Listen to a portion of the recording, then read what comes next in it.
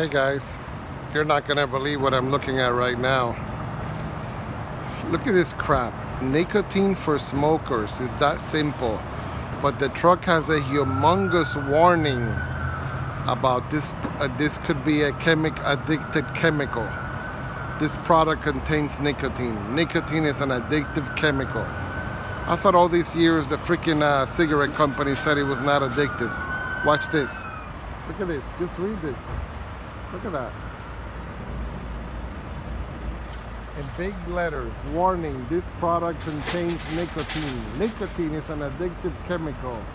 Nicotine for smokers is that simple. Try Myblue Intense. What the heck kind of crap is that? Not for sale to minors.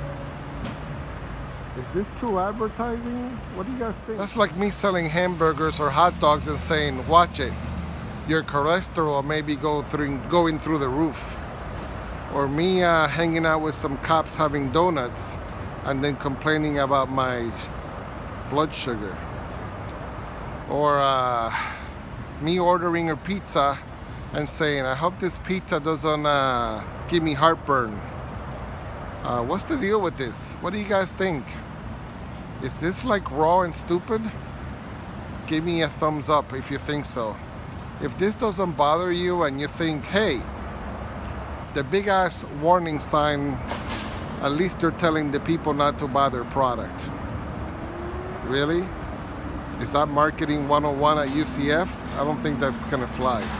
Just give me a thumbs down.